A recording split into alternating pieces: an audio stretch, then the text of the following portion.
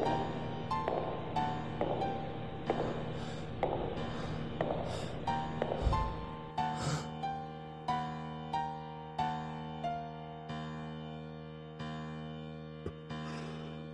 been expecting you. Monday, time for our maven of the supernatural, Denise Pridemore. This is the Paranormal Pride. Join to listen and chat live on WBHM-DB.com or Spreaker app. Search WBHM-DB every Monday at 7 p.m. Central for your supernatural paranormal fix. Welcome to the Paranormal Pride, where the show is about the guest and the listener.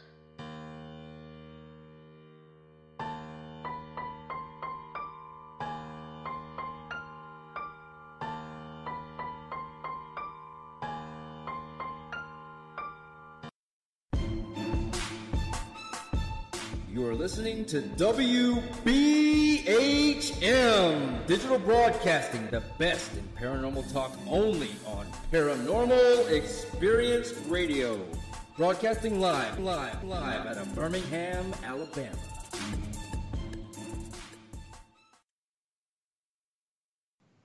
Welcome to the Paranormal Pride. I'm your host, Denise Pridemore. My guest tonight is Michele Lebaron, and I know quite a few of you know who she is. You've seen her on Facebook, and she's a pretty well tries to stay drama free, even though sometimes people just push her buttons. And from that, I found out that I really like her a lot because she actually says what's on her mind, and I respect that. So welcome to the show, Michele. Hi, how are you? Fine. And like I said, I remember watching a couple of your videos that you'd done on Facebook, calling people out for being bullies and things like that. Usually I won't put out a video on anything like that. Sometimes I'll write something up and put it out there, but mostly because of the fact that I don't need the stress of defending myself. You seem to thrive on that part. You know, I've been through it a lot these past few years, from people that are just, not very nice people. You think they're nice. You think they're your friends. They use you.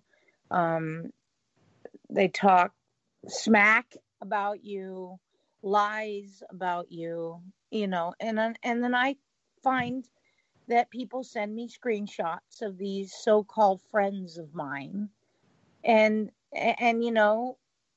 I've come to now to the point where if somebody says anything about me or says lies or starts spreading stuff on Facebook or, name bash me, I'll go on and I'll tell them.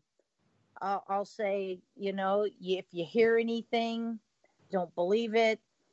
Some of you people that do know me, know that it's not true. And what I do is I block them. I block them immediately, and I don't have to look at their stuff. I don't have to hear about it. I don't have to see them. And I say what I have to say, and I leave it at that, and I drop it. I don't go any further with the drama because it's just stupid. It's like kindergarten. Junior high school. Yeah. High school stuff. Yeah. And I'm not going to put up with it, and I won't. And now it's got to the point, if someone wants to say smack or anything, I will name bash you. I will say your name, and then I will stop it there, and I will leave it at that. And you know what? Every time that I have said what I had to say and I backed off of it, they just went away. They just went away, and I didn't have to deal with it anymore. Well, that's good because I know I was getting bullied this month from the Rick Rose passing, because me and a few other people were really good friends of his, and we were standing up for him, and I even got death threats. And the thing is it wasn't people in the paranormal. It was just people that were militant about COVID, one way or another. Didn't matter which way they went, but they fed into to everything, made Rick famous all around the world. And he would have loved every minute of it. So that's the way we're looking at it is, he got what he wanted. It's all the COVID thing. It is, but it's also political. It is. A lot of it is political, and there are so many fanatical people out there with politics. I'm not political. I'm not. I mean, and I've seen people unfriend people because of their political views and their opinions, and it's absolutely sad. Especially when people have been friends for so long. And you could have a friend for 20 years, and because you don't agree with their political opinions or anything else, then you're just going to drop them. Like, oh, I don't want to hear it. Bye. It's like, that is like, what the hell? Yeah. I agree. I mean, if I don't like something I see, I just move on. Yeah. The posts, when people are posting stuff and then other people have opinions about it, that's the thing. That's the same thing with me. If I see a political post, I just scroll right by. I don't entertain it. I don't comment because it's just, oh my gosh, it's like freaking fanatical big time. The way I feel about it is people are allowed to have their opinions, whether I agree with their opinion or not. Absolutely. And if I don't like it, I just don't say anything and I move on. And if they keep saying stuff like that, I just unfollow them so I don't see it. And now they've added a few things in there. We can unfollow them for 30 days. But again, they don't know that you've unfollowed them. Mm-hmm. Until they ask you something. Hey, did you see this post? And you go, nope, didn't see it. Yeah, I do that. I do, like, it sucks sometimes because sometimes I'll see like just very depressing and negative posts from people that I know, and I'd have to unfollow them because it affects me. And it puts me in the worst slump. My anxiety just triggers and I get sad. I feel emotion so deeply. I feel others' emotions. Even if I don't know these people and I see their posts about their sadness or anything, I feel it and it just brings me down. So I unfollow so it doesn't pop up on my news feed. Right. I mean, I don't want to see it. Well, I understand that because you're an empath. Yeah. So it makes it really hard. I mean, if I see something from certain people, if I've met you personally and I see a post, I am immediately invested. Mm-hmm. Doesn't matter if I liked you when I met you or not, but I'm immediately invested. And I feel like I've got to pray for them or whatever it is that they want. If they want me to send positive thoughts, I'll send positive thoughts. But, I feel like I'm immediately invested because I am somewhat empathic. I don't feel everybody's pain. Thank God. There's no way. There's no way I could deal with that. I do. And it's a curse for me. Yeah, it is. It's just too much. So, like I said, once I've talked to someone and get to know them, there have been times where we've passed messages back and forth because you said something and it was because somebody had been really rude or it hurt your feelings and you could tell when you were reading it, and I would send you something and just go, is everything okay? And then you would tell me what's going on, and lo and behold, we're in 10 minutes we're done. But I feel like I have a connection to you, and we were supposed to actually meet this past weekend. Yes, we were down here in Conway, Arkansas.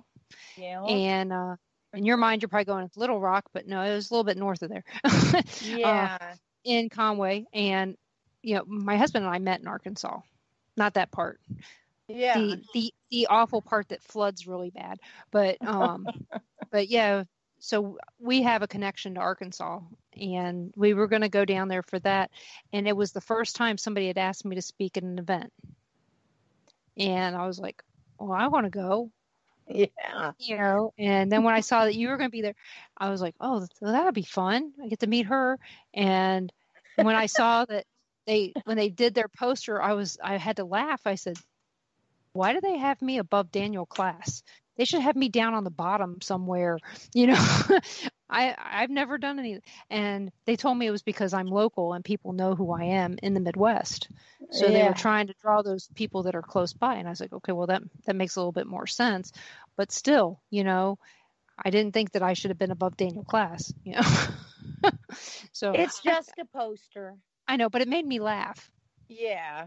because most of the posters that you see, it shows all the big pictures for the bigger names, and then smaller pictures for lesser known, and then teeny tiny pictures for those that nobody knows who in the heck they are, but they're getting their name out there. I thought I'd be in one of those little bitty pictures that nobody knows who I am, but here we go. I think everyone should be treated the same, really. Well, yes and no. I do. I mean, I think if you put a poster, I don't think it doesn't matter. If I was last on a poster, man, I'd be so happy. I mean, I don't care, That's how I was. If I was last, I'd have been just as happy with that too. In my case, I was just excited to be asked, and it is what it is. I just thought it would be a fun time. Because maybe someday I won't live in the middle of the country where I can get to stuff as fast. Yeah, it would have been a really cool event. I was actually looking forward to it. The one last year that they did was really interesting. Back in the 80s, early 80s, when I first moved to Arkansas, Dogpatch USA was a big deal. It was on all the Arkansas brochures. I mean, the very front of it. It was brand new amusement park. Everybody talked about it. It was great. And that's where their event was last year. But it was scary there because there were animals, uncontrolled animals, spiders. There were spiders really big, and it was cold. And it was cold for May. Because it was raining and stuff. I had hot hands, and people were laughing at me for bringing hot hands in May. Guess who all wanted my hot hands after a few hours? Well, there was a lot of spiders. Yeah, there was a lot of spiders. Now, at the Fee House, I don't know anything about it other than I know that it's an actual house. Yeah. Unlike, the squatters that were living in the old amusement park buildings down there in Dogpatch, which was weird. You see this weird building that looks like a giant rock and somebody's living in it. I'm like, okay. That's funny. Funny and scary too, because you don't know who these people are. And of course it was way out in the boonies on twisty turny roads, but there was a crystal place just up the road from there where you could go and dig your own crystals and go into a crystal mine. Oh my gosh, I've seen some of those stones and crystals that you can get in Arkansas. Oh my gosh, amethyst and yep, there's like 4 or 5 different places. We were talking to David Glidden last week, and he goes down to Mina to the crystal camp there. And he goes, you guys got to come with me to go camp. And I said, well, as soon as you invite us, we'll be there. So give me a date and I'll go. It will. They used it when they filmed Into the Light 2. So if you ever want to see the place, it was pretty interesting. And they've spoken, the people who own Crystal Camp spoke at the Kansas City Paracon last year. And they were supposed to speak at it this year, but Kansas City's got some hellacious rules. And so even with social distancing, you can't do it. So it's kind of weird how, I live just south of Kansas City. We don't have any restrictions. Yeah. Where we live, but we're rural. When you're rural, it's totally different than when you're not. We haven't, me personally, I haven't had any issues with any of the stuff going on other than some friends passing. Jeez. It's Yeah. scary. Yeah, I know. And you've been traveling. Have you been traveling by plane or by car or? Plane. Uh, Yeah. that would have been a heck of a drive, though. I mean, Yeah, I rather have drove because then I'm like really social distancing myself. But no, the plane. I mean, the plane was filled from Phoenix to Charlotte, and I mean, there was like nobody in the middle seat with me, and then there was a person by the window. But I mean, it was still too close for comfort. right. You Everybody know? had to walk past you. Yeah, and then my friends, the ones my friend T and Jose, they came up with me. We worked together. We're in Jefferson to ship out this huge order, this truck order, and they were sitting in the back, and they had people next to them, all three seats filled, and I was like, oh my, I was like, this is not practicing social distancing. I mean, on So the plane. so they overbooked the plane. Oh yeah. I mean, there was probably, I was kind of up, I was like in row 11, I think I was, and they were in the back in the 20. And it's like everybody went to the back. And I was like, oh, good Lord, those poor people. And my friend's texted me. She's like, is anyone sitting with you? And I'm like, well, yeah, but then it would have been uncomfortable for all three of us because this person that we don't know was sitting, right there and actually was coughing and, sniffling. And thank God I had the aisle seat because I was like leaning over like, ugh. Yeah. But yeah. Just kept moving your feet in every time they come by with the cart. Oh, I fell asleep with my earphones on, and the girl touched me, like tapped me, and I woke up, well, I couldn't see her, but I felt her touch me, and I'm like, oh, like that. And I looked at her and she goes, I have to go potty. And I'm like, okay. So I got up real quick and I twisted my knee. Oh no. That hurt. I bet. And I hollered. I mean, everyone on the plane heard it. But yeah, my knee's kind of hurting, but that woman kept getting up and down, going to the bathroom. And I was like, oh my God. Yeah. Well, and how long of a flight is that? It was like 2 hours from Reno to Phoenix. Then Phoenix to Charlotte was, I think, 4 hours and 45 minutes. So probably a little over 6 hours flight total. Wow. Yeah. The Phoenix one was fine. Because it was a smaller plane. There was less people. I mean, there were seats that weren't even filled. But this American airline flight from Phoenix to Charlotte was like packed. I was like, oh my God. Did they have partitions in between the seats? Partitions? No. So they're wanting to partition you in the casino. Yeah.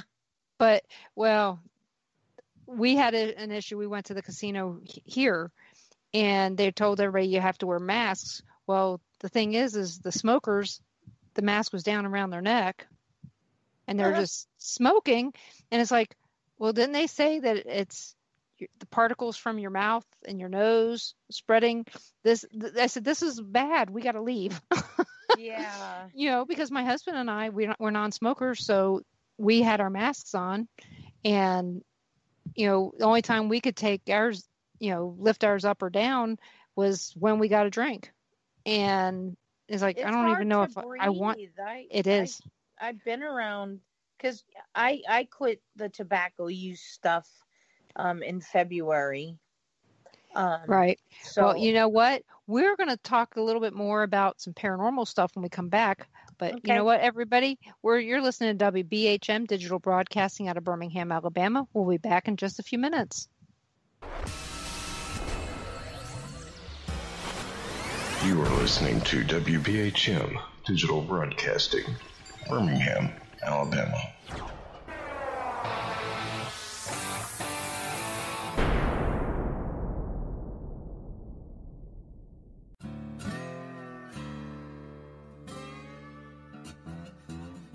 Oh, come on. I'm Southern, but... Nope. That'll do. Hello.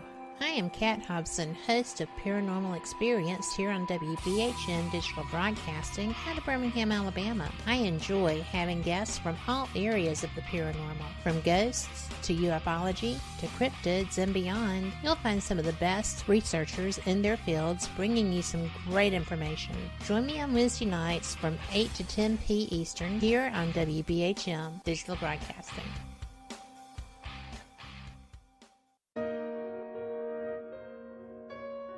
You are listening to WBHM Digital Broadcasting. The best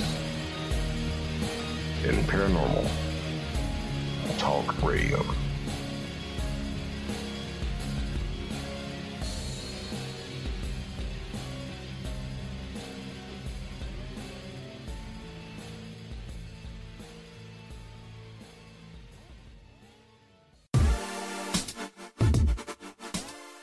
Listening to WBHM Digital Broadcasting, the best in paranormal talk, only on Paranormal Experienced Radio, broadcasting live out of Birmingham, Alabama. Since 1948, Fate magazine has brought you reports of the strange and unknown, all of them true. Fate Radio is carrying on that tradition, bringing you the unusual, macabre, strange, and bizarre.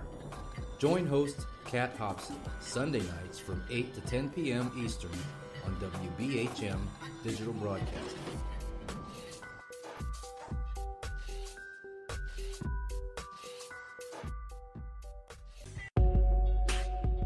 You are listening to WBHM Digital Broadcasting, the best in paranormal talk, only on Paranormal Experience Radio, broadcasting live out of Birmingham, Alabama.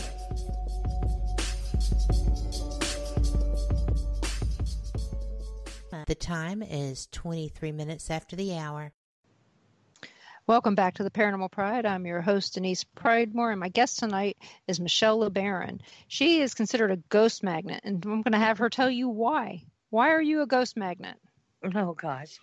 Well, I think a lot of people are ghost magnets, but that's just a name that was given to me by friends.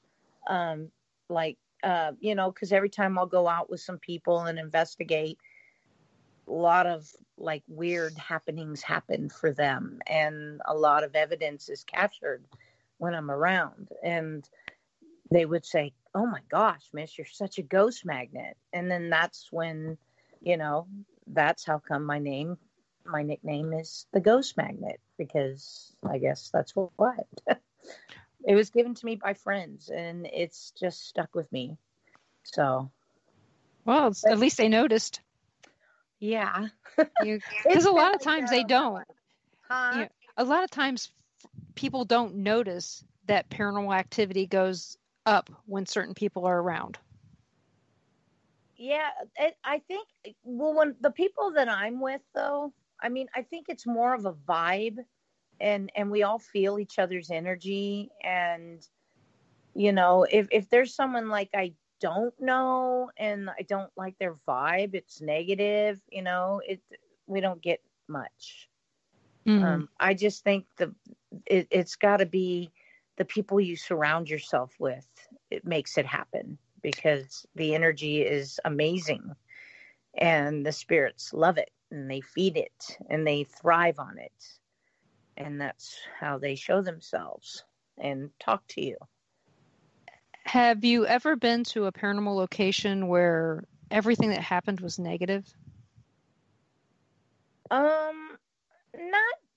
really negative, more chaotic. Okay. It's like chaos. I've really, it's never been like anything happy when I investigate.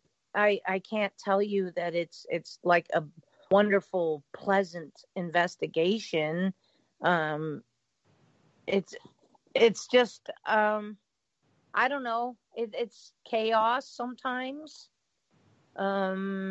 which is at the Washoe Club. I've had chaos, like things just happening all at once, and noises and sounds, and then there's good energy and bad energy, and it's all energy, all of it.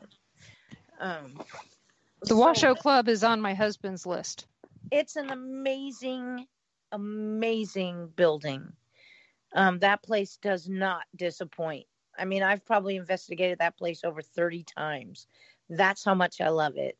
I've gotten some of my best evidence there. Well, I don't like calling it evidence. I like calling it possible paranormal evidence, because then, I don't know what, some people ask me, well, how do you know that that's not a lens flare? Or, so I call it possible, because you get a lot of people that like to poo-poo that stuff. So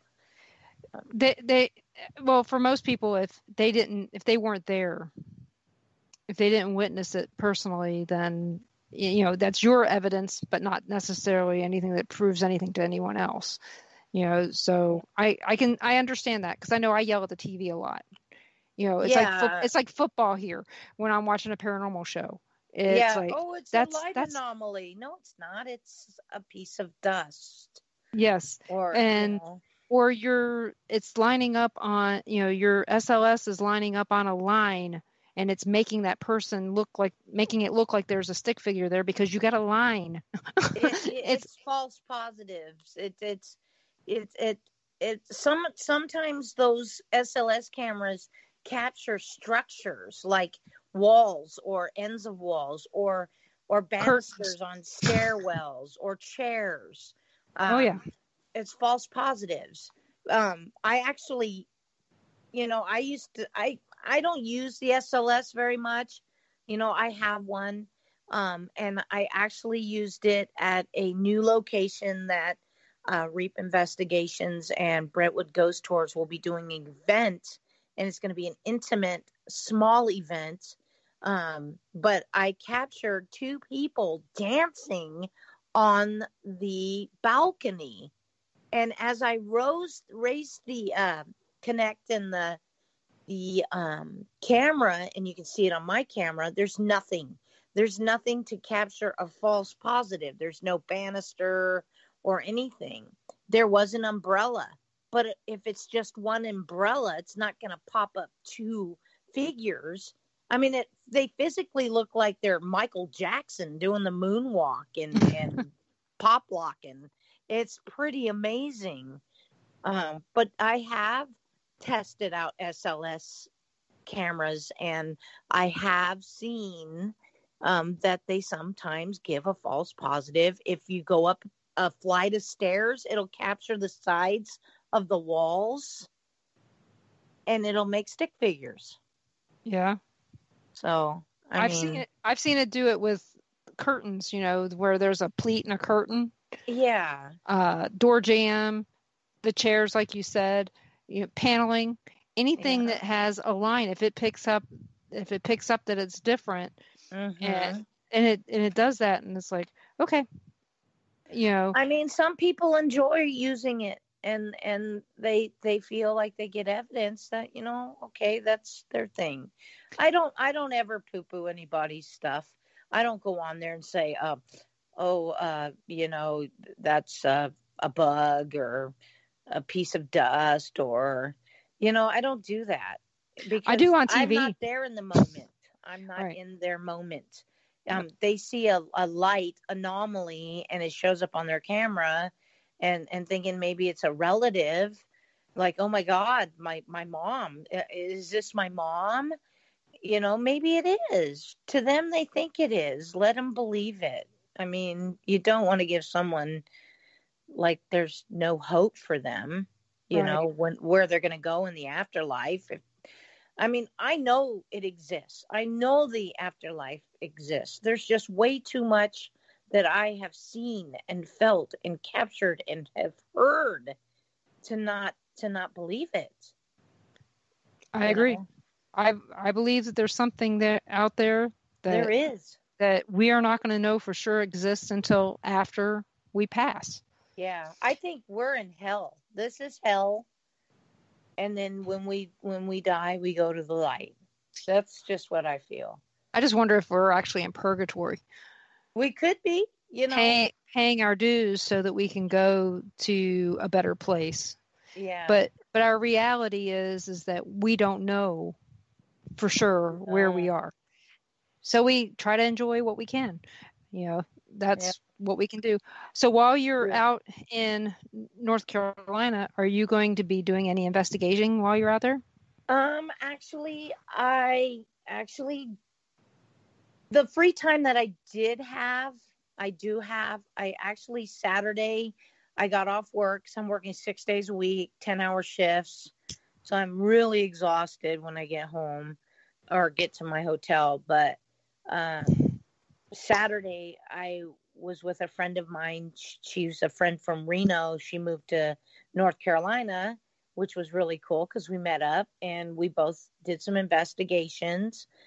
We met up with a woman that has a really cute little mystical shop called the Southern, what is it called? Oh my gosh, I'm going to get in trouble. Oh boy, I forgot the name of it.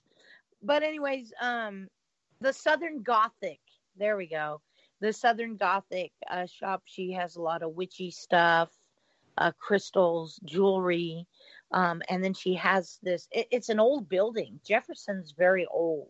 Mm-hmm. And we got to go in the back area where she's making an escape room sort of thing, kind of like a haunted little tour thing. And she says she hasn't really much felt anything there, but Jen and I, when we were up there, we felt some energy up there. And Jen felt a woman, possibly from the 20s, that had taken her life by drinking poison. But we ended up investigating, and what actually came through, I believe, was Zia. That's her name. She's the owner of the shop. She asked for her cousin who had passed, and it's a male. And we got it's live. It's on my page right now. We investigated it. We actually got this is really bad, a fart. Like like that. And it wasn't me, and it wasn't Jen, and it wasn't Zia, because I would have went, tag, we got a laugh, like a long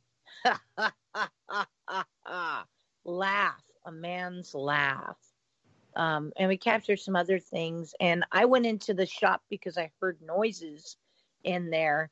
And we had a ball in another room. And Jen captured on her full spectrum camera the ball rolling, coming down. It was rolling in the room, and it rolled towards her. And she captured that on film, which is really cool. We didn't capture it on live because the camera wasn't pointed that way, but her camera was, which is really cool. But yeah, we did that. And then Sunday, I stayed home all day and took a nap. All my coworkers went and did a road trip. And then they came back and said, hey, Mesh, let's go have dinner. Let's go do some seafood. So I'm like, okay. So we drove like 20 miles from Jefferson and went and had some seafood. And on our way back, we stopped. Every time we would go, we'd find like an old abandoned house. And I got to take some photos. I didn't go in them because they didn't look too safe. But they were amazing. And I will be posting those photos too. So, well, you got to be careful in the South, because posted means you can be shot. Oh yeah. No. Yeah, it's my family is actually from Virginia and West Virginia. So, and you're not really that far from anything there. If you're looking for other parts of North Carolina, Asheville's about 2 hours away, but you're in moonshine country. Yeah, there was a really, really old house looking shack thing up in the hills. But I stood right by the fence. I did not go past the fence. It was on the side of the road, and I took some photos. I don't trespass. So No, none of us do. no. At least not knowingly. Yeah. Maybe Nope. when we were younger. I mean, I have said yes, I did trespass when I was 12. Yeah. Probably until I was about 15. But I mean, I even have a story to go with the one trespassing. This one was funny. I climbed over the fence at Martin Marietta, and they were filming Dog Day Afternoon. Okay. I know it's aging me. And I got yelled at by Al Pacino. Oh, really? Yeah. But again, I did not realize that Martin Marietta was actually one of those military installation type buildings that you shouldn't be going onto their property. You can be shot. And it was just right across the creek from our school. So it was like, I had no clue, and I admitted a few weeks ago to sneaking into the Edgar Allan Poe house in Baltimore. Oh boy. When I was 12 as well. I was an unruly kid. I mean, I actually lived quite a distance from there, and I still got in there. But it's weird. But I don't know if you've ever been to Maryland, but it is an unusual place to get to check out. So if you ever get to go back there to go to like the Lord Baltimore Hotel, or because I know that Bill does investigations there. Yeah. I'd only ever been in their lobby because it was too fancy of a hotel when I was growing up to take a kid. Oh. Yeah. Yeah, I'll go into places. I mean, I've been in places. If I don't see, if I feel that it's dangerous, and I'm pretty smart. I'm not going to do anything stupid. I mean, if I see a building that's abandoned, I'll kind of like peek in and take some photos. There's been places over in Reno that I've been to, but I was getting access to one place, but there is no private property, no trespassing signs, which, because it's a historical, it's been sitting there. They won't tear it down. But yeah, I've been in buildings as long as they don't have no trespassing on them. If they have no trespassing, I stay the hell away. I'm like, nope. Have you ever investigated any cemeteries? I do, and I've captured some really cool stuff. I was in a Jewish cemetery actually in Reno, and I was sitting on the grass next to the stone, and it was nighttime. The grass was plush. It was a beautiful scene.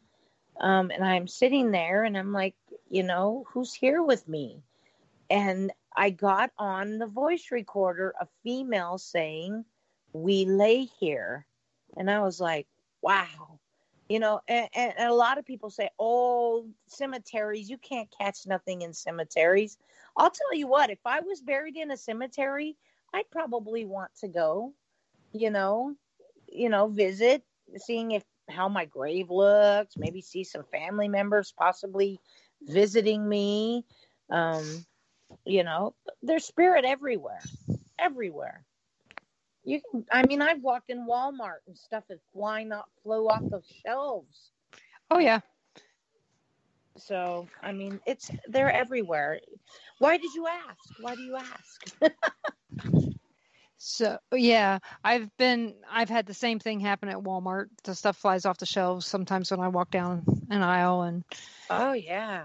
And it's strange when somebody else walks into the aisle and they see it and they're like, "Aren't you going to pick that up?" And I was like, "I didn't do it."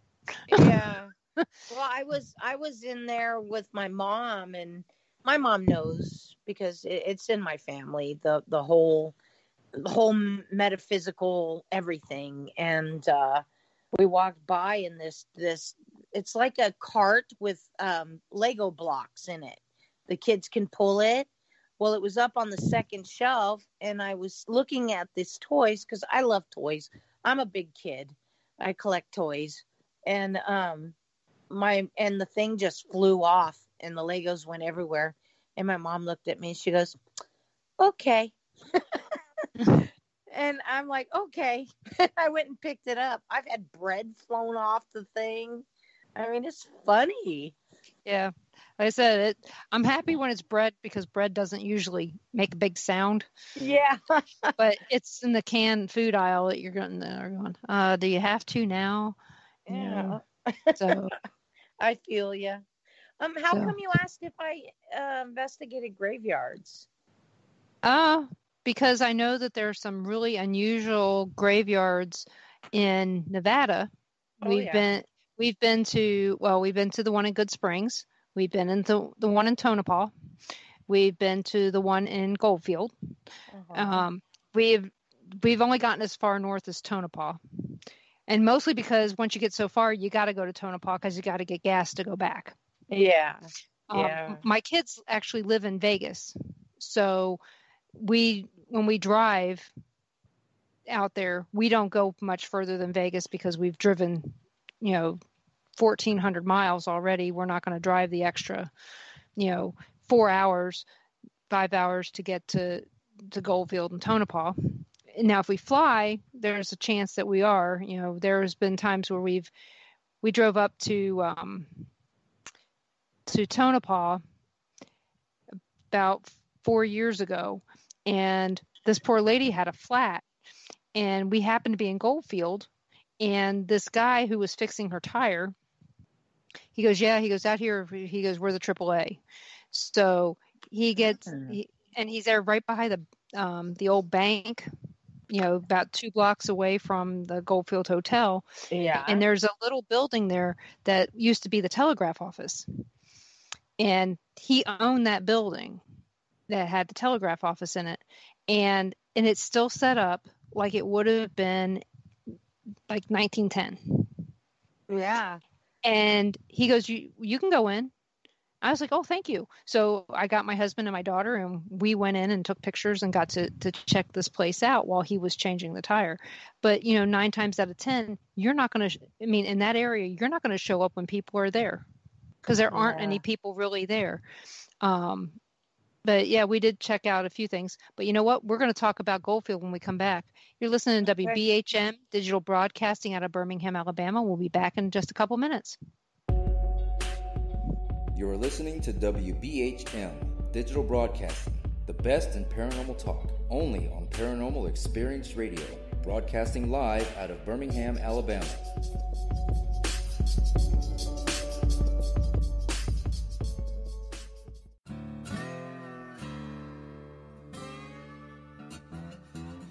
Oh, come on. I'm Southern, but...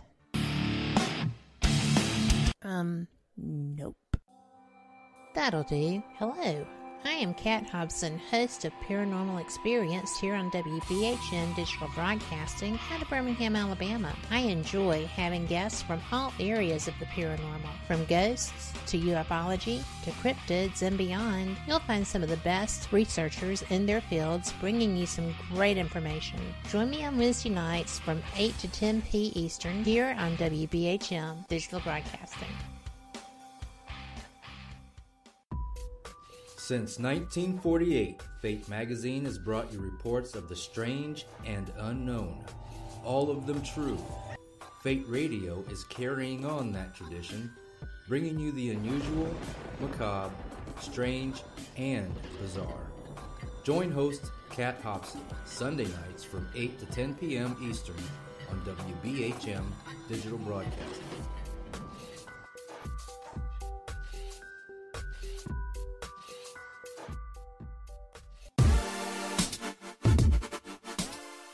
Listening to WBHM Digital Broadcasting, the best in paranormal talk, only on Paranormal Experienced Radio, broadcasting live out of Birmingham, Alabama.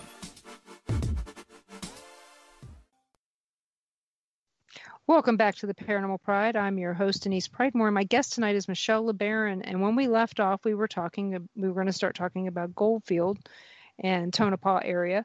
If you guys don't know where that is, it's in Nevada. It's on a very desolate highway. no gas station for a couple, 90 miles or so. Very interesting drive, actually. One of the most dangerous highways in the state. So we've done it enough times. We almost hit a donkey one night coming back. Aww. Well, after Beatty, you're in Area 51 territory. Yeah. And they had when my daughter got married, the day after we she was on her honeymoon, so we left and we went on up to Tonopah. It was snowing. There was a windstorm, so there was also a dust storm, and the NASCAR race was going on. So we really didn't plan on staying in Vegas. Yeah. And like I said, and by the time you get up, over 7,000 feet, there was snow everywhere, and it was really cold. And even for us, that's used to the cold where we live in the wintertime, and we get up to Tonopah, and I'm walking around the cemetery, and I'm taking pictures and chattering. I mean, my teeth were chattering really hard because we didn't bring a coat because we had flown. Why would you bring a coat when you're flying and you're going to Vegas? You wouldn't think that it would be cold in March. Yeah. And even though I know better now, so I've seen it snow real heavy in March. Oh yeah, me too.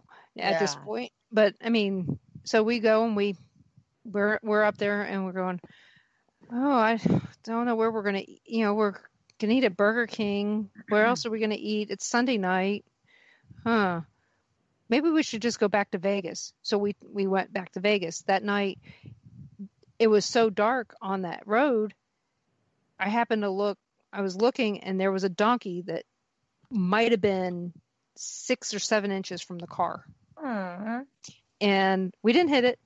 But, since then, though, one of the big gas stations out there, they had a natural gas explosion caught on fire right across the street from the cat house. Oh. Out there, the alien cat house was across the road.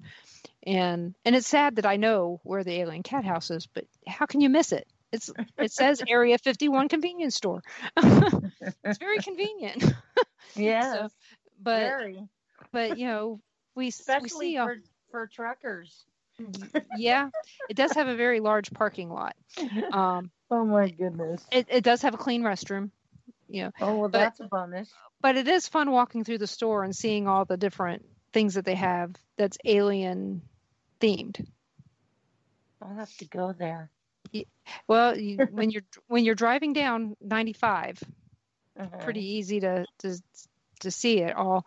But it's just been interesting going up to Goldfield and Tonopah, and I really enjoy the Mizpah Hotel. Yeah, I love that hotel. I just happened to walk up to the desk one of the times that we were there, and I asked the lady if it was okay if we walked around. I said, we're not looking to check in. I said, we just would like to look around. And she goes, well, would you like somebody to come and get, she goes, we'll bring down the main housekeeper. She can give you a tour and tell you about all the haunted places. I was like, okay. Bonus. Yeah, that's what I said. And, people ask me about the Clown Motel. Is it really haunted? I go, no, the Clown Motel is not haunted. It's just stupid looking to me. Yeah, it's not haunted. The graveyard, on the other hand, is interesting. People don't like clowns, and it just freaks them out. I don't know why. Yeah, I love clowns. I don't have a problem with it. I think that they could do their makeup a little nicer, but it is what it is. But we really enjoy the historic parts of Tonopah and the history in the graveyard there, because in the graveyard there are stories in the Tonopah graveyard. All you have to do is read. Yeah. And it's amazing how much is there, like when you take pictures and you're going, why is there all this, there's all these stones and then there's broken glass in there. I said, it's just add color. Yeah. And so it's kind of neat to see the difference in those old graveyards compared to the graveyards here in Kansas or back on the East Coast, or even some of the ones up in, Washington State and California. You've been to so many different ones. It's very, I've been to many cemeteries and many graveyards and, in different states, and really a lot of them are different than others. I mean, the Nevada one, most of them is filled with sagebrush and tan dirt because it's high desert. And it's very Western looking. Most of the cemeteries, you've got like wooden slats instead of, the marble or, headstones. They're just, it looks like a Western movie graveyard, most of them. So, yeah. Some of them I saw had tin and did tin punch, which to put all the names on there, and they tell you how they died. I mean, actually says on there, heart attack, mind collapse, things like that. It just made it all the more interesting. I've seen one in Tonopah. Some guy choked on a chicken bone. Yeah. Yeah, it's not too far from where the steps come down from the Clown Motel. Yeah. Yeah. Wow, really? Holy moly. It was just his time to go, I guess. Yeah. But when you've been down to Goldfield, I knew that you had investigated at least one time at the Goldfield Hotel. And I know for a lot of people, that is a location that's on their bucket list. I don't know if it's because Ghost Adventures went there or the different people that have gone and they've shared their pictures, which I've shared all my pictures of everything Goldfield, the high school, the graveyard, outside of the building. I've never been able to get into the building at the hotel. And I know you've investigated there. Yeah, it is active. And I'm going to tell you guys a quick story. I don't know how much time I have. You have at least 8 minutes. Okay. Oh, 7. I did go in with a group of friends, and I did capture an unexplained anomaly. It looked like part human, part light. And that's in my presentation. Hopefully, I think I'll be on a show on Wednesday, and they'll be showing some of my paranormal evidence. And I think that one's in it. But I actually always told myself I'll never get attached. I became attached in that place. And I was downstairs in the basement area. And the spirits there weren't very happy at the time because they're reconstructing everything. They're making it into a brand new hotel. They're tearing down walls. They're putting new walls up, all that stuff. They're changing everything. So they're not very happy. But I was attached, and I didn't remember almost the whole type of the attachment that I had. I was downstairs in the basement with my friends, and this is what they told me that happened. My friend felt something tap her on the head, and she looked up, and there was like this light fixture, but it was way too high for it to hit her head. She's like, whoa. And I guess we were doing an EVP session, and I slumped down and sat on the floor, had my head down. And my friend Sierra's like, Mish, are you okay? And I wouldn't talk to her, and I had my head down. And we actually, this is what happened before that happened. I'm trying to hurry. We played the EVP recorder back, and it said, a man's voice came through, and it said, I'm going to get her, like that. So I'm sitting on the floor. My head is tilt downward, and my friend's all, Mish. And I turn my head really slow, and I look at her, and my face was like pale white. Veins were popping out of my face. My eyes were black. And she said she's never been so scared in her whole life. She said that I didn't look like myself, and that I looked like I wanted to kill her. Oh, no. And so I got up, and I rushed down the hall. And they were doing the EVP session, and I walked over and I grabbed my K2 meter off the floor, and I took off, And then I went downstairs. This is what everyone's telling me. And I flung open the door, the front door of the Goldfield. And I went outside, and a friend of mine came out there and talked to me.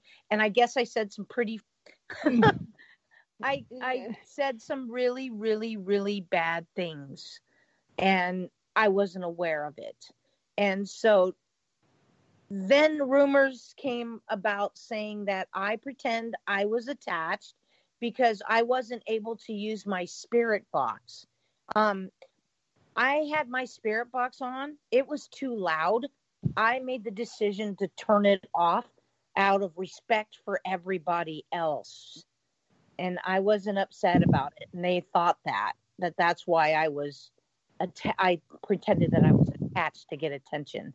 And it's like, whatever, and now I'm not friends with these people because of the lies and the stuff that they said. I had proof from my friends, my best friend and my other good friend who saw me and what happened. They were there. These people were not. So, but that's how it is. But I did get attached in that building. And it was a nasty attachment. Nasty. So, do you think that since you got a nasty attachment, do you think that there's something very dark in that building?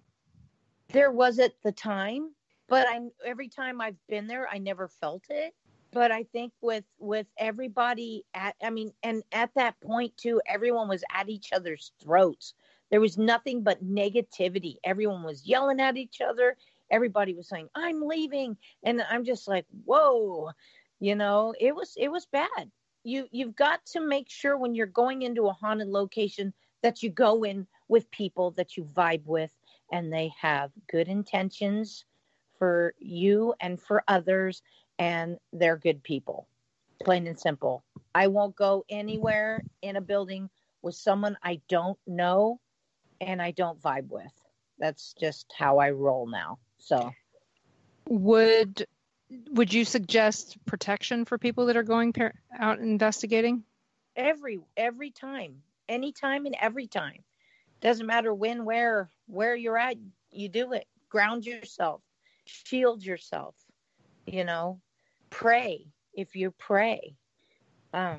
Always have protection. Never go in not guarded. So I can see that. Do you have a suggestion on the best way to protect yourself? I pull the light from the ground up and I cover my body. I also use different types of crystals, black tourmaline to keep away negativity. I'll keep a stone in my pocket. I have a regular quartz crystal necklace that I wear for protection. It's all faith too. You just, I'm protected. I'm protected by God. I'm protected by my goddess. I'm protected by the light. That it's you got to just have faith that you will be protected when you do it. And usually it works. Well, you know what? We are at our next break. This is going to be the long news break. So everyone, you're listening to WBHM Digital Broadcasting out of Birmingham, Alabama. We will be back with Michele in just after the break. If you have any questions for Michele, please put them in the chats and I will make sure I ask them. I do see the questions out there and they will be asked after the break. So I hope you guys are enjoying yourself and we'll talk to you in just a few. Live from NPR News, I'm Jack Speer. 2 experimental coronavirus vaccines are entering an advanced phase of testing. As NPR's Joe Palca reports, the goal of the latest trials is to determine if the vaccines actually prevent the disease. One vaccine comes from a collaboration between the National Institutes of Health and the U.S. biotech company Moderna, the other between the pharmaceutical giant Pfizer and the German company BioNTech. Both are so-called mRNA vaccines, an approach that involves vaccinating people with snippets of genetic material that can stimulate an immune response. Both vaccines have undergone preliminary safety testing in people. Now the idea is to show they actually work to prevent people from getting sick. Researchers say each vaccine will have to recruit as many as 30,000 volunteers to show that. Joe Palca, NPR News. House Speaker Nancy Pelosi is calling on Republicans and the White House to negotiate with Democrats in terms of the next coronavirus relief package. Pelosi saying that time is running out because federal unemployment assistance and an eviction moratorium expire at the end of this week. Republicans, meanwhile, introduced their proposal dubbed the HEALS Act. It would significantly reduce the $600 a week many out-of-work Americans are getting on top of state benefits.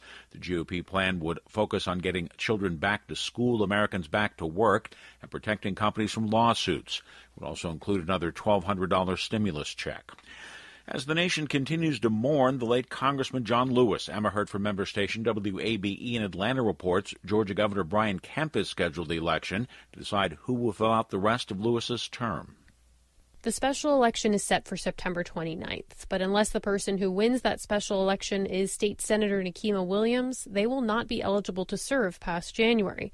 That's because Williams is the Democratic nominee on the November ballot. The state Democratic Party chose her as the replacement nominee for Lewis last week. If the September special election race is close, there will be a December runoff, which means the people of the 5th District could be without a representative for months.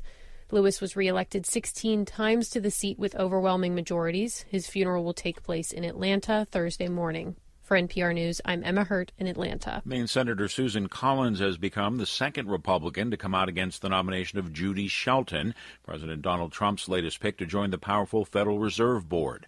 Shelton has openly called for the Fed to be less independent in the political branches and has even questioned the need for a central bank. Senator Mitt Romney of Utah has also said he'll oppose Shelton's nomination. Shelton's nomination was approved by a narrow vote in the Senate Banking Committee last week along party lines. Her nomination now faces a full Senate vote. Stocks resumed their upward rise today. The Dow Jones Industrial Average gained 114 points. The Nasdaq was up 173 points. The S&P rose 23 points today. You're listening to NPR. A senior National Guard officer is challenging the narrative of the Trump White House, saying police began the violent clearing of protesters from Washington's Lafayette Square last month without apparent provocation or adequate warning. Army National Guard Commander Adam DeMarco's account challenges a key aspect of the Trump administration's explanation for the clearing of the protesters. Just before President Trump walked along the area to St. John's Church for a photo op holding a Bible. The Trump administration has said attacks by protesters warranted the use of force. DeMarco says the protest appeared peaceful. Belgium's coronavirus infection rate has risen dramatically, prompting the government there to enact strict limits on social contacts for at least the next month. From Brussels, Terry Schultz explains the Prime Minister says she's trying to avoid another complete lockdown. Belgian Prime Minister Sophie Wilmès says she's very concerned about the rise in infections, particularly in Antwerp, Belgium's largest city, where the number of coronavirus cases surged 520% last week. After a meeting of the National Security Council, Wilmès announced residents may no longer have contact with 15 different people per week. Starting Wednesday, she says, each person may see only 5 other people outside their household for the next 4 weeks. Private events, including weddings and funerals, may have 10 attendees. Grocery shopping must be done alone in 30 minutes or less. If the rules are not obeyed, Wilmès says, previous lockdown measures, including store closings and home confinement, may come back. For NPR News, I'm Terry Schultz in Brussels. Oil prices closed higher, up 31 cents a barrel to $41.60. I'm Jack Speer, NPR. You are listening to WBHM Digital Broadcasting, Birmingham, Alabama.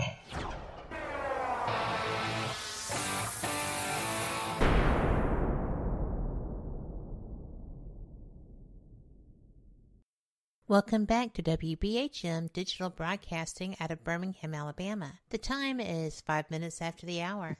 Welcome back to the Paranormal Pride. I'm your host, Denise Pridemore, and my guest tonight is Michele Lebaron.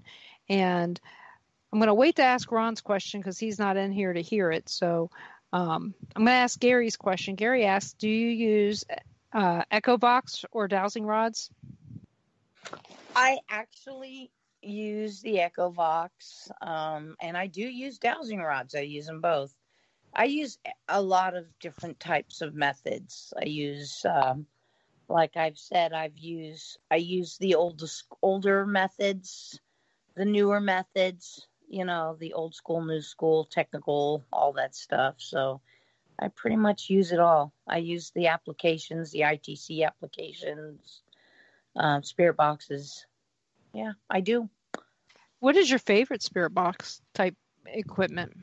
I actually was given the Wonder Box from a wonderful friend of mine that decided to go into real estate, and she didn't want it. So she said, if anyone in the field deserves it, it's you, Mish. And she gave it to me, and I just bawled. I cried. And actually, I've gotten some pretty amazing stuff on that. I mean, the Wonder Box is pretty much a glorified amplifier with guitar pedals, you know, with copper wires and crystals.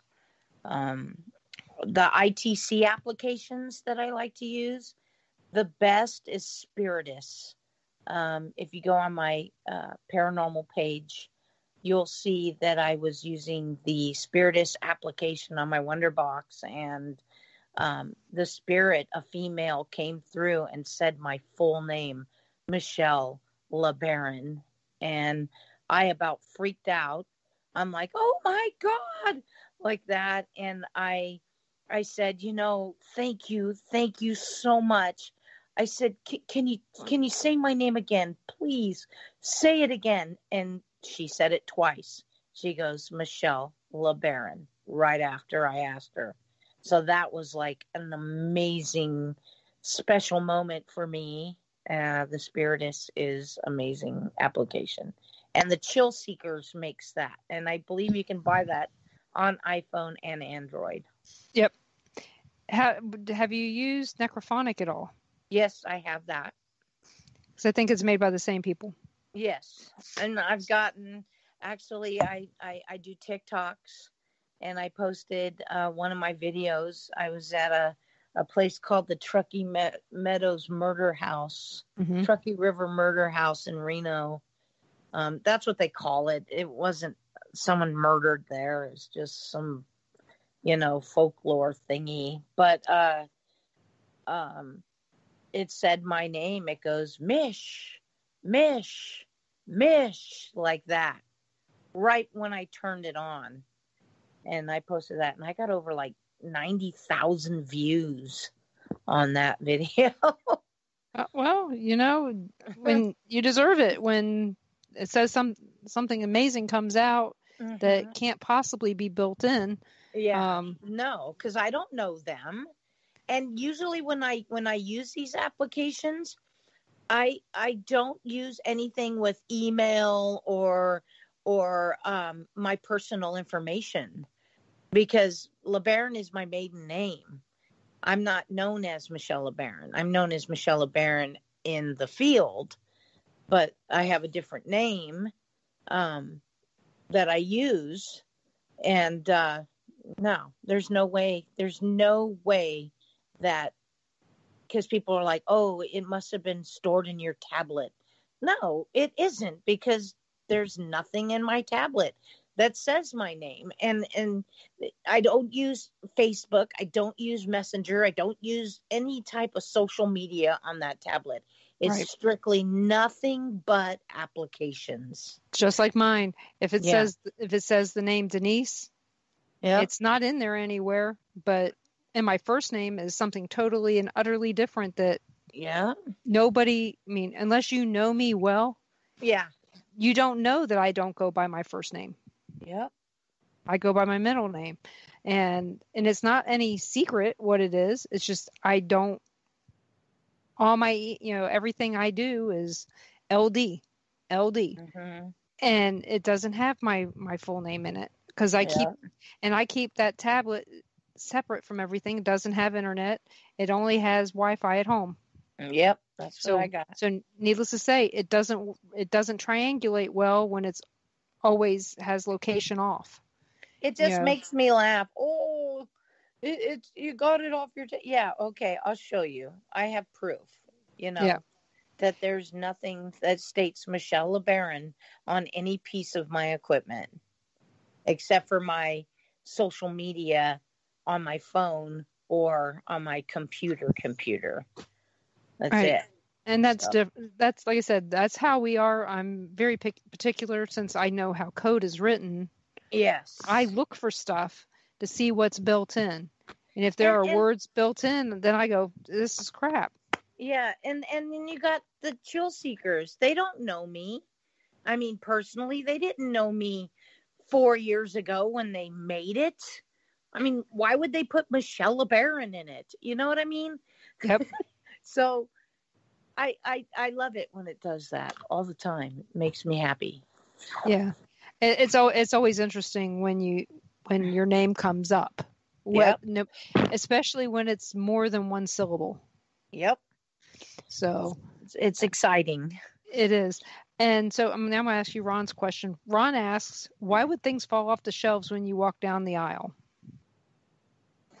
Probably, maybe the spirit knows that I know that they're there, or to get my attention, because they know who I am.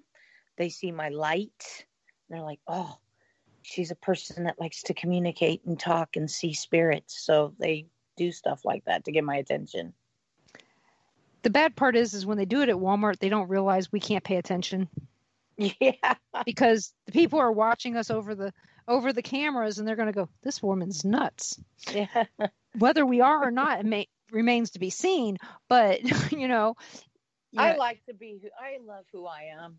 So do I. I like who you are too, and I, I just don't want the attention when I'm at Walmart. I'm busy. I'm doing stuff. Not now. Yeah, I'm like, are you kidding me? Really? Yeah. What has been the strangest place that you have had paranormal activity that you didn't expect? The strangest place. Well, it would be strange to you because you weren't expecting it, but you know what I mean. Geez, in a hotel room,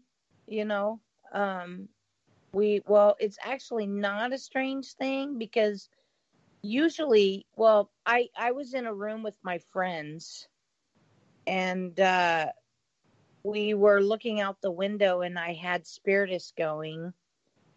And actually we're sitting there, and we turned it on just for hell, just for giggles, and it goes, go to the window. We're like, okay. So we go to the window, and then my friend goes, who am I? And it goes, Lisa. And I go, who am I? And it goes, Michele. And we're like, oh my God. And then we're thinking, most people, when they commit suicide, a lot of people do them in hotels. They'll go away and get a room and do their thing. There's a lot of deaths in hotels and motels. So yeah, I've even when I got in this room, weird noises at night, things being moved. I've woken up a couple times. Last night I woke up at 12, 1, 2, and 3 on the dot. Boom, boom, boom, boom. Mm. And I've never done that before. So yeah, I mean, this town that I'm in right now is like one of the most haunted counties in North Carolina. So it is. It does have a huge history of paranormal, as well as there's a lot of murders in that county that have been unsolved. And based on my family history, I'm going to go with it was probably family, not my family, but family. And there's a lot of things to be said about that area. Like I said, I know that there's a lot of moonshiners also in that county. Yeah. Like I said, I know a little bit more than I probably should. Well, we were driving down a country road, and bam, smelt marijuana. And I'm thinking, well, it's pretty plush out here. Well, there is a lot of places that you could hide it out there from, at least from the road, but not from the air. Yeah. So, and I was looking at the map of where you're actually at, and it's almost straight south of Withville, depending upon how you say it. My mom always goes, it's Withville. I'm like, okay, whatever. I don't. She goes, "You're too Baltimore." I know. It is what it is, but I just always laugh about all the different places that there is down there that you can go and visit and stuff. And the other thing is the roads. They're all twisty turny, except for the interstates, but they're all twisty turny, and you're making these. I always called them kiss your ass turns. Yeah, because you'd come around it and you can see the back side of the car as you're coming around with the front side. Yeah, pretty much. Or my mom used to live in Eastern Kentucky, so about probably an hour, no, about 2 hours from where you're at. So it's sad. I know approximately the area very well, but I knew the history because of stuff that people had told me when I would go down there to visit. It's definitely a different energy. I mean, sometimes to a point where I feel uncomfortable, and I'm not sure. Just the energy feel. I can't explain it. Like in certain areas when I'm walking around, or I'm not like happy. I mean, really, I've been here. I haven't been like my happy self. Yeah. Which is very bizarre. So. Well, it's probably the stress of being, first of all, so far away from home. You're also 3 time zones away from where you're used to, getting used to that. And then there's not always the same. There's no familiar places to eat. No. Oh, it's just, and it's horrible. But Bojangles is good for breakfast, lunch, or dinner. I went to Bojangles. I didn't like it. I was like, ugh. Oh, and it's like Rhonda. Everybody likes biscuits here. Yeah. I mean, it's biscuit this and biscuit that. I'm all, ugh, I don't like biscuits. Well, you can also get fried bologna sandwiches down in that area too. Oh, I'm on it. Yeah, at the convenience stores. So actually, I had something really good tonight. There's a place called Oshu, Oshu. It's a new Japanese restaurant here, and I have filet mignon and what is it? Lobster grilled with shrimp sauce and fried rice, and oh my gosh, it was like. Was this a hibachi restaurant? Yes. Oh my gosh. That's the first place I ever had lobster was a hibachi restaurant. Oh, it was so good. So good. The green tea ice cream is good if they have it. Oh, I love that. I like eating that after I eat a whole bunch of sushi. Oh, Kind of helps my tummy. Yeah. My husband doesn't care for Bojangles either, but when we're by one, I always make him stop. Yeah, I wasn't. Well, it's a memory for me. Yeah. Because we didn't have Popeyes when I was growing up. We had Bojangles. So when I see one, I go, we have to stop. And the closest one to us is Lexington, Kentucky. Yeah, no, I'm not too into it. I mean, I saw a lot of cars there and I was like, oh, I got to try that place. Oh my gosh. And then I did. I was like, the coleslaw was good, but I wasn't really fond of it. There's just so much fried food too. It is. Gained like 10 pounds. And I was telling my friend today, I was like, I'm just going to start eating salads for the rest of the week. They're probably fried too. Oh God. It's just, everything is fried. I just like, ugh. It kind of makes me sick to my stomach a little bit. And if you get grits, they're covered in butter. But everyone, we're going to go take our next break. You're listening to WBHM Digital Broadcasting out of Birmingham, Alabama. We'll be back with Michelle in just a few minutes. You're listening to WBHM Digital Broadcasting, the best in paranormal talk, only on Paranormal Experience Radio, broadcasting live out of Birmingham, Alabama.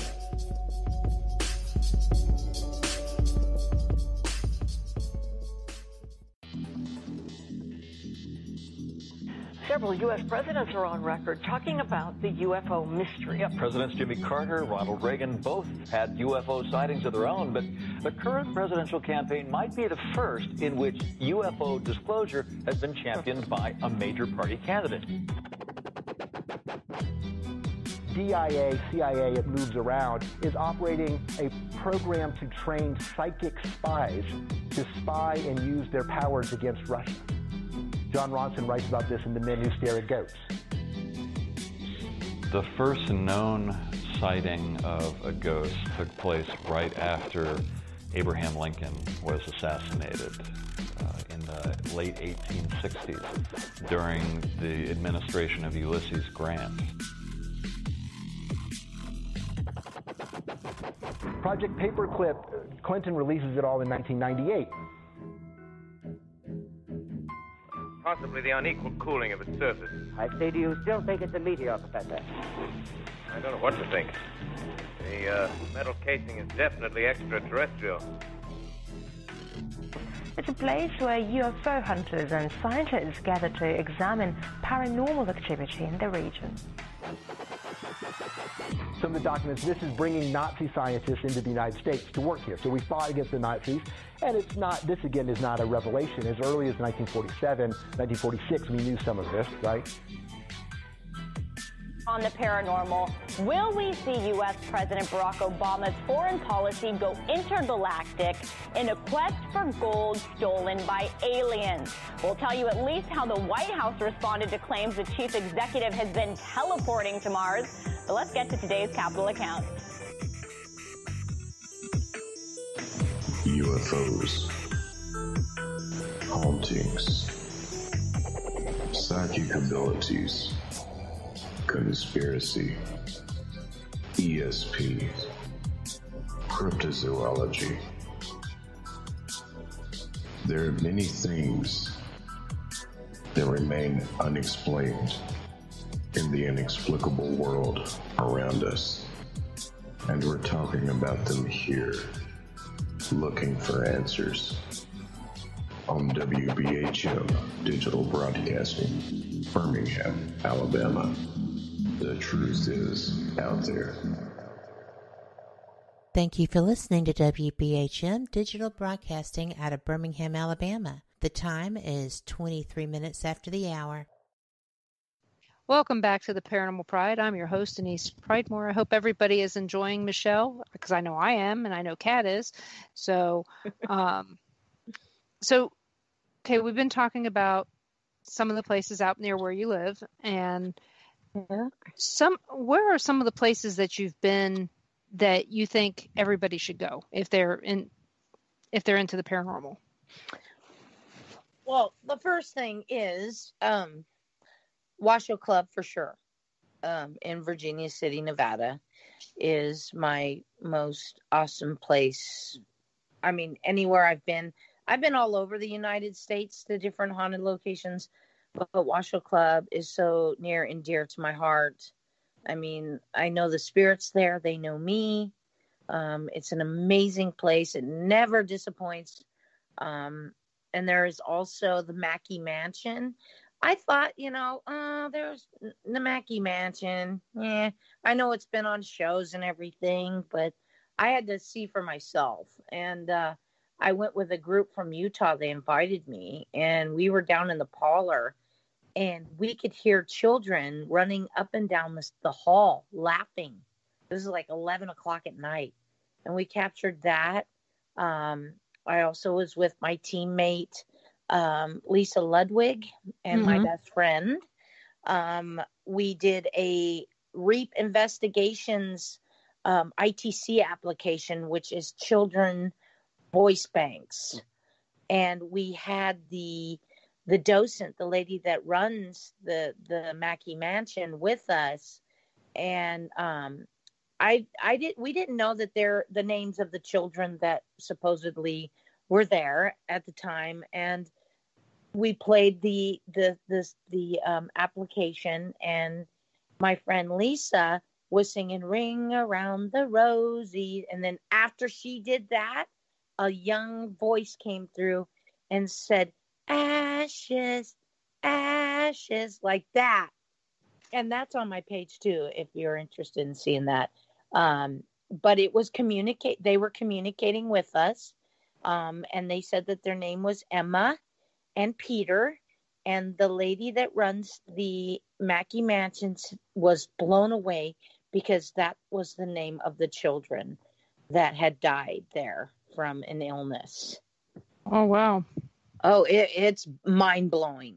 Absolutely mind-blowing. We were just there last week with the REAP Investigations team, Nevada and California chapter, and got some amazing things. There was a pink ball out in the hall, and we couldn't find it. And we went into the kids' room, and the ball was on the other side of the bed. And there was no way, because we were all together, and something had to have picked it up because there was stuff under the bed, so it couldn't have been kicked under the bed.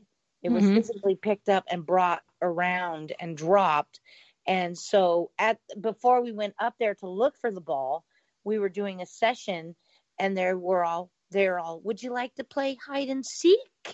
So what they were doing, their form of hide and seek, was hiding that ball from us. So when we went upstairs and finally found that ball and went back downstairs, and one of our members, I forgot who said it, but they're like, who moved that ball? And then you had this little girl come out, and she goes, Nick did it. So there's another child named Nick there, like a little prankster. But it was just absolutely amazing what we captured there. So yeah, that's a pretty cool place. I love the Blair House. I've had some pretty amazing stuff happen there. That's in Blair, Ohio. Vulture City, Wickenburg, Arizona. It's an old mining town, and there's 13 buildings. We got some pretty amazing stuff in the brothel. We were only able to get to 2 buildings when we were at the event last year, and we still didn't get through the 11 that was there. And that place was highly active. And I highly recommend that if you ever hear about the Vulture City Paracon, go to it. You would not be disappointed. It's amazing. Amazing. So those are my top choices that I love. Well, I've been invited down to Vulture City a few times. It's just it's so far off the road. Yeah. You know, I've met the Marie and Jay. Yeah. Yep, met them, and they were great guests to have on the show.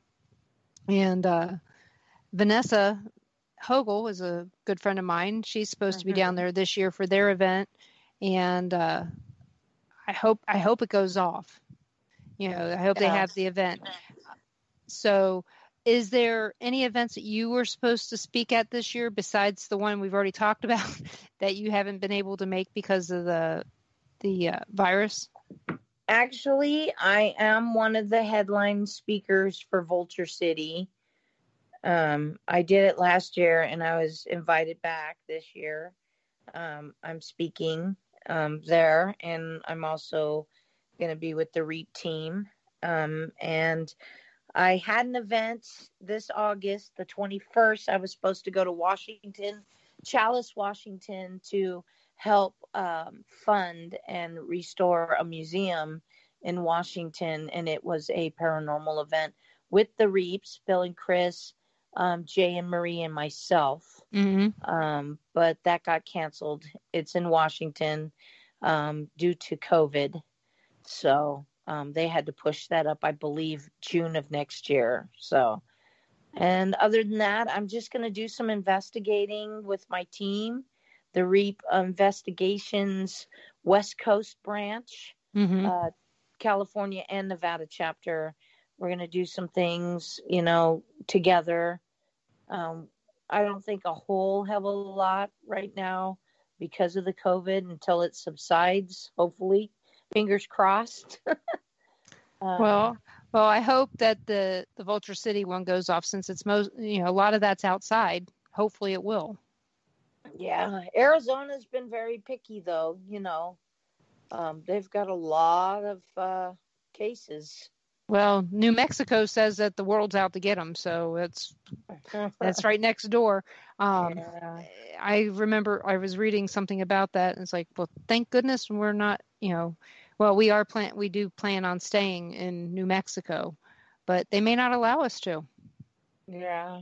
Because we're from Kansas. I wouldn't be surprised if it didn't go, but if it didn't, there's always next year. So, oh yeah, because I know that some of the events that all the events we planned on going to so far this year have been canceled. Of course, my husband's limits me to 2. So, because he doesn't care for the events. Yeah. Me, on the other hand, I'm a social person. I've gotten more and more less social since, been working from home since 2007. So I don't see people a lot. Wow. Yeah. So all this stuff is not new to me. All the stuff everybody's just learning to live with is normal for me. I don't see people Sunday through Friday most days. I see people on Saturday and that's it. And we're rural enough to where I don't have to deal with a lot of the stuff that's going on. Yeah. And we do drive everywhere. So we've got a good chance of missing out on a lot of stuff because of that. But only one event that we've been talking about going to, well, I've been talking about going to, my husband's been going, yeah, or whatever. It's been the Van Meter Festival in Van Meter, Iowa. And so, but, it's all outside. Well, if you do ever get a chance to go to the Vulture City Paracon, I'm going to tell you I've been to many, and I can tell you this, that it is top notch. It is one of the best events I've ever been to, and it was put on very, very well, very professional. It was a very positive event. There was no chaos, no anger, no, none of that. It was just an amazing experience that I did last year, and I just absolutely loved it. And I highly recommend anybody who hears about the Vulture City Paracon, you have to go. You have to. We've like I said, we've talked to Jay and Marie and really interested in going. It's just a matter that when we're one of those people that when we go on a trip, it has to involve family. Yeah. And sometimes getting from point A to point B can be a lot of fun, or it can be stressful. Yeah. It depends on which way we go. And so if we went across I-10, went down further south and across I-10, Vulture City's right off of it. It's not too bad. And I have family in Tucson, and I've been invited down to Tombstone. Ooh, that's nice. Many times. Yeah, I want to go pretty bad. My friends Rhonda and Dwight Hull put on an event there. Usually it's the first or second weekend in May, and it's a haunting in the desert is what they call it. And they get really good turnout, and they keep telling us, you come down, we'll take you all the places that the tourists don't get to see. And I was like, I'm hoping it's not the dumpster out back. Oh, no. But they know I'm goofy anyway. But it's one of those things. I want to go down there, but it's still what's more important, going to see my granddaughter or going to this event where there's people I might really enjoy meeting, So the granddaughter wins out every time. Yeah. So family first. That's right, because we all know that we love our family, but we also need to take time to visit those friends that we love. Yeah, it's so awesome when you get to meet people that you've spoke to, or text back and forth from Facebook. You know them. You've seen their videos. You've seen their posts, and then you finally get to meet them face to face, and it's like, oh my gosh, family. It's amazing. I love it. It was funny. We showed up at this one event a couple years ago, the Haunted Road Media Paracon in Alton, and I'm still standing there, and all you hear is my people yelling out my name. And I'd never met these people in person before. They'd only seen me on Facebook, and I was like, I didn't realize that people were excited to see me, and because I am modest, I'm extremely modest, and I don't think that I'm important to other people. But my husband kept teasing me on the way there. He kept saying, well, don't you know who I am? And I'm like, I'm not doing that. He did it at the hotel. He did it everywhere. That's know funny. who I am. And then we get into this event. Everybody knew who I was, and all I could do was laugh because he kept going around going, don't you know who I am? The whole time. Yeah. So and if anybody comes up to me, I hug them. I hug everybody, It's hard right now, though, isn't it? It's very, very hard. Everyone likes to have my hugs. They think it's very, very, what would you call it? Special. Healing and Healing. special. Oh, okay. Yeah. Are you trained at all in Reiki? No, but I did go to a Reiki course with a Reiki master. And we did a thing where he would walk by and he would put his hand above their heads and give them a color. And he stopped by me and was there for a while. He's like feeling my energy, and he goes, "You're a healer." He goes, "Would you consider, training under me?" And I'm like, I don't want to do this, But then it kind of dawned on me that when people hug me, they hug me for a long time, and I can feel their energy, and they can feel mine, and there's times where I pull like negative energy from people. I can feel it, and I pull it, and they're light and they're happy because of it. It's just weird. I can't explain. But yeah, I guess I do have healing properties in my energy, but I don't want to call myself a Reiki master or anything like that. I mean, it's just, I do it because I love to hug and I love to give people my positive energy. A lot of people need that. Yeah, people do need positivity, especially in this negative time. And Ron asked, can you heal shingles? No. Take a, I don't know, a nice hot bubble bath with some calamine, and I don't know.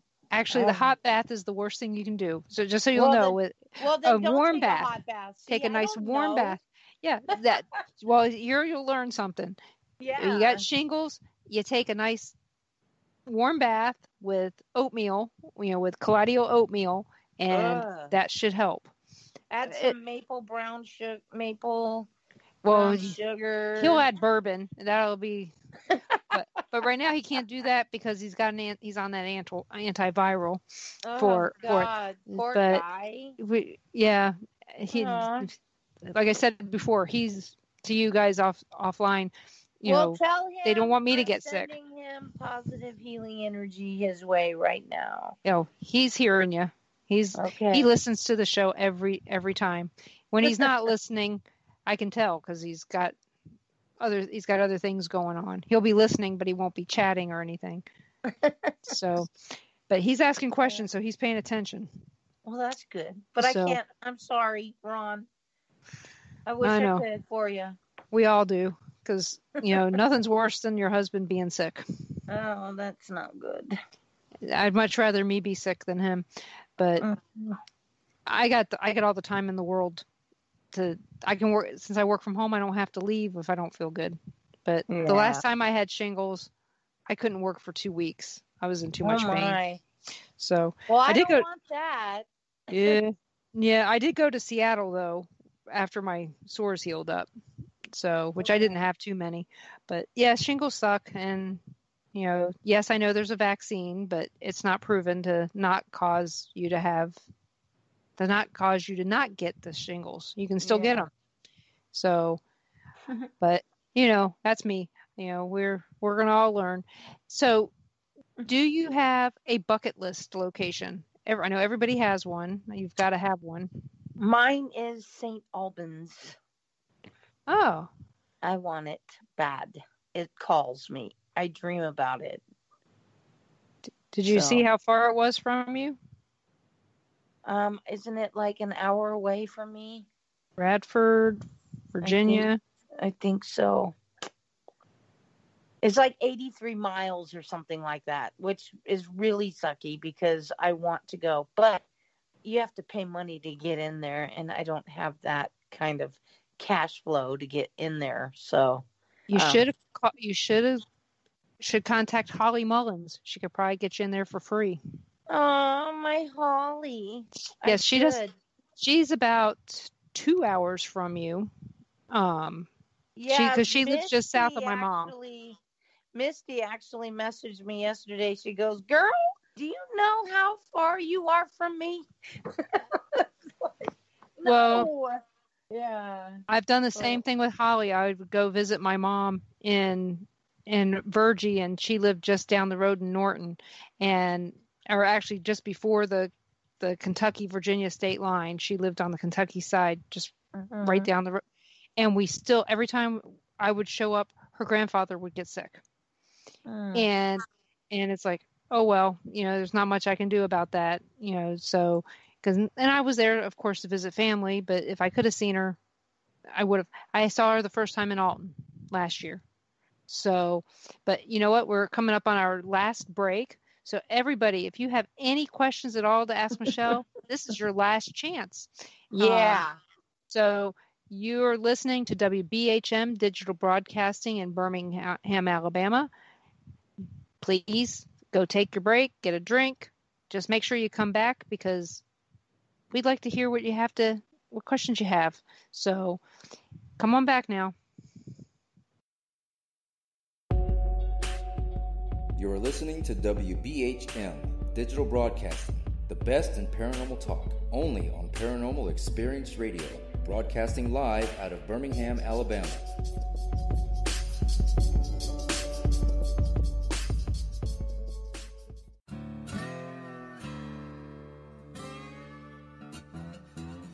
Oh, come on. I'm Southern, but... Nope. That'll do. Hello. I am Kat Hobson, host of Paranormal Experience here on WBHM Digital Broadcasting out of Birmingham, Alabama. I enjoy having guests from all areas of the paranormal, from ghosts to ufology to cryptids and beyond. You'll find some of the best researchers in their fields bringing you some great information. Join me on Wednesday nights from 8 to 10 p. Eastern here on WBHM Digital Broadcasting. Since 1948, Fate magazine has brought you reports of the strange and unknown, all of them true. Fate Radio is carrying on that tradition, bringing you the unusual, macabre, strange, and bizarre. Join host Kat Hobson Sunday nights from 8 to 10 p.m. Eastern on WBHM Digital Broadcasting.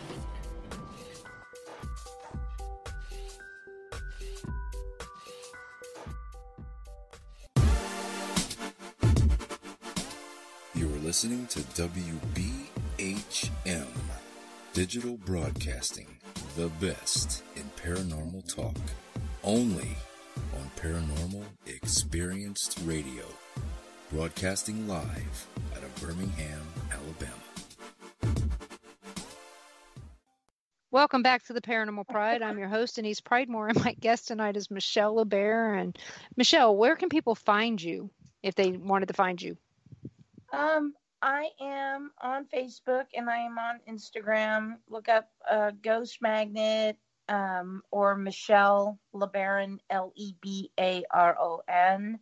I also have a REAP Investigations West Coast group page, Nevada, California chapter. You guys can go on there and eventually here real soon, we're getting this up and running. You can join and we will accept your invite or we'll accept you depending if you are a bully or a bad person. I will decline you like that. No questions asked. So, well, the good news is if you've already blocked them, they can't request anyway. No, it's a different. It's not my page. Oh no. Yeah, so I've had people pop up and I've declined them, and I don't care really. I don't need that kind of stuff on that page. So we monitor who we let in that group, and we will be doing Facebook Live investigations on there real soon with other teams. We're going to highlight other teams, highlight other paranormal investigators that nobody really knows about. And, that's good. Just bring them out and say, hey, let's investigate and, highlight them. We're going to do that. We're going to do a lot of investigations with the REAP investigations team back east and west and California and Midwest. I believe Scotty Rourke is heading up the Midwest, and Mike Gallant is doing the East, Lower East, I think, or South. And then we've got Bill and Chris. They're our Mama and Papa Bear. We love them. But yeah, we're going to be doing a lot of stuff. So just keep your eyes open. Well, I am sharing these also in the chat room so that people can just click on them and go. And the REAP, the REAP, R.E.A.P. investigation West Coast group page is different from our West Coast other page. Right. So, you have a group page and you have a group page and a page. Yes. So yeah, I found both of those.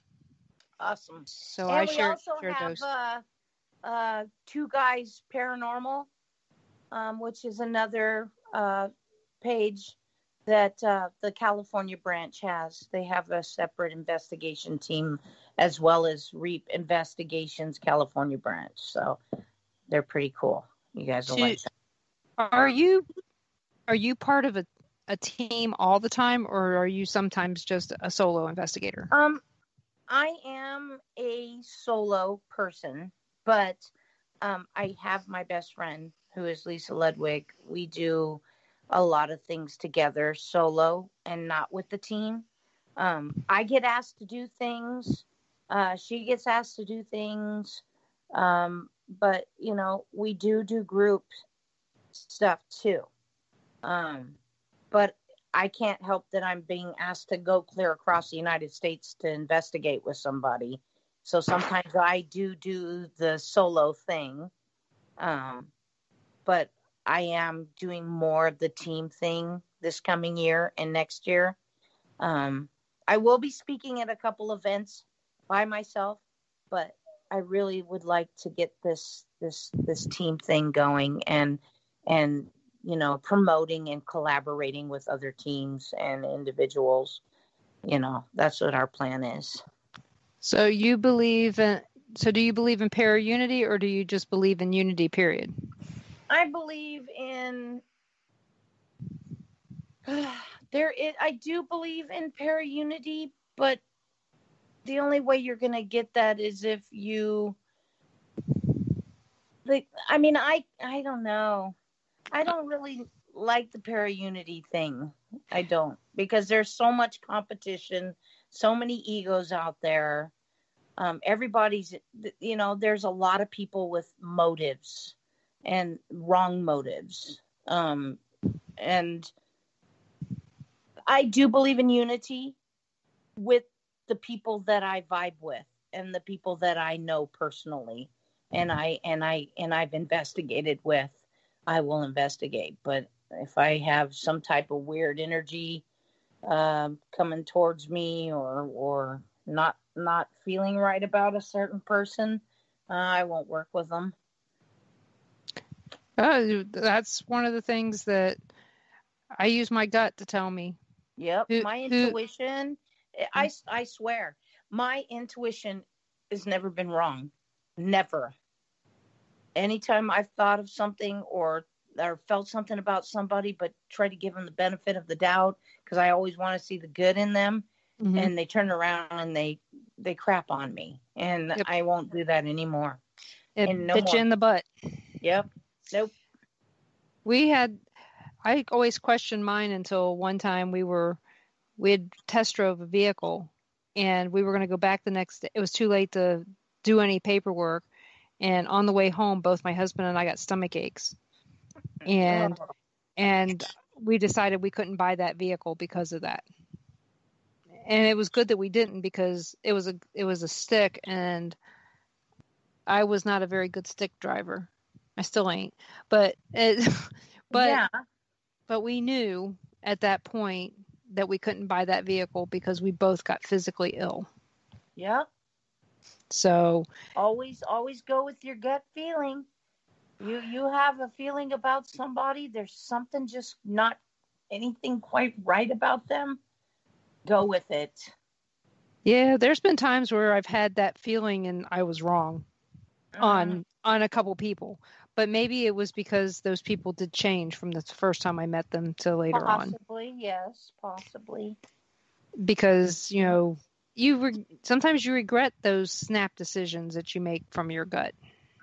Well, I've just been through way too much. I know. I am very, very cautious of people and their motives.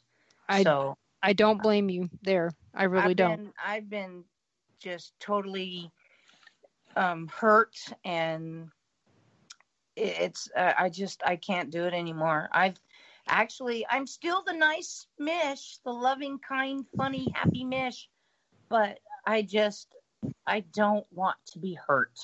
My heart has been hurt way too much. And it's turned black a little bit, cold. I can see that.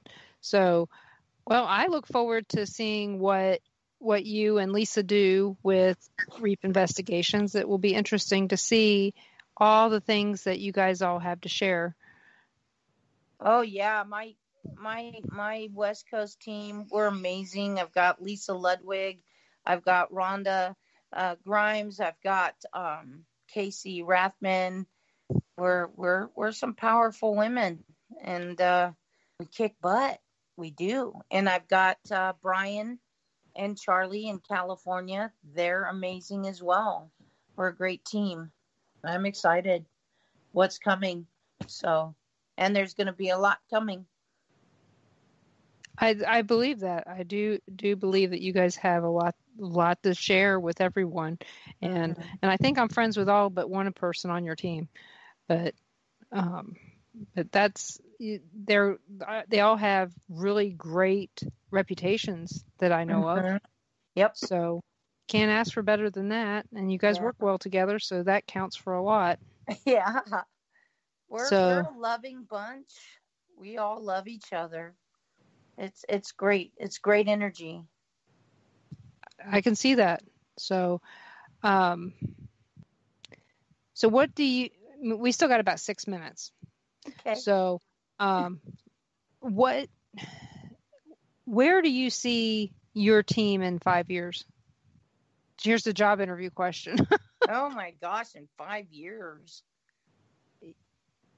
Oh, I'm hoping we stay together and do what we do. I can't say, because a lot of teams, I've seen a lot of teams break up. Yeah, me too. People, going their own path, doing their own thing. I mean, I've done it. I was on a team, and then I went solo. I mean, some people are going to choose another road, or maybe find something else that they love to do or whatever. I mean, we just want to focus on the now and not the future. Well, that's fair, because some people, some of the teams I've talked to do have future goals, and they have a timeline on which they're actually trying to meet their goals.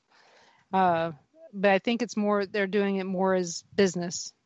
Us, we're out there, to mentor, to help, to collaborate with other teams, to work together and try and find answers. That's it. What do you feel is the most important aspect of a paranormal investigation? Teamwork, working together. That's my thing. Getting along, working together, vibing together. I mean, that's pretty much no drama. Absolutely no drama. Any drama, I will squash it right then and there. We won't do it. Is there any advice you can give to somebody brand new getting into the paranormal? Just be you. Don't get a big head. There's a lot of people out there that think they're famous. Mm-hmm. I've got 5 minutes on a television show. Hey, I'm a public figure. Hey, look at me. No, that's not famous. No. Been there, done that. I mean, just do. If you feel that that's your passion and that's what you want to do it. Start out basic. Get a little recorder, get a K2 meter, get some dowsing rods. Use your body, your feelings, your senses. Start out like that, and then, don't do residentials. Unless you are, work with other teams that are used to doing residentials and possibly can teach you. Just don't go in there and do that, because sometimes that's a big mess. Have respect for the haunted locations and the historical buildings and landmarks and all that good stuff, and cemeteries. Just be respectful. That's all. That's all very good advice. So if there's one thing you want everybody to remember you by, what is that? Just my kind soul, my heart, just who I am. I just hope when someone hears my name, they smile. And that's all. Well, I do when I hear your name. So Thank you. And Kat says every time. So you've made it that far with at least the two of us. Plus we know your team members. So yes. So you don't have to worry about that. So I'm going to thank you so much for coming on my show tonight. I know that you're out of town and everything, so I really appreciate you taking the time out of your busy work schedule to be on. And everyone might thank you. And my guest next week is Jill Shelley. So it'll be interesting to have someone on, another person who's never been on my show before. And we will learn all about Jill and the paranormal through her eyes. And because, we learn so much through other people's eyes. So that's all I can say. I know I've learned a lot just listening to everybody give me their stories. So, but everyone, you're listening to WBHM Digital Broadcasting out of Birmingham, Alabama. We will see you all next Monday at 7 p.m. Central right here. And thank you again, Michele. Thank you for having me. Good night, everyone.